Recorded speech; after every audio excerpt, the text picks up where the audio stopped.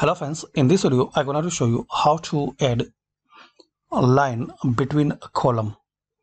So friends, in MS Word document, hello friends, in this video I'm going to show you how to add a line between columns in MS Word document.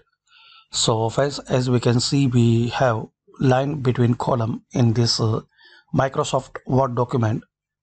So to add this line, there is very simple and quick method. Just click on Layout tab. Now click on this drop down and click on More Column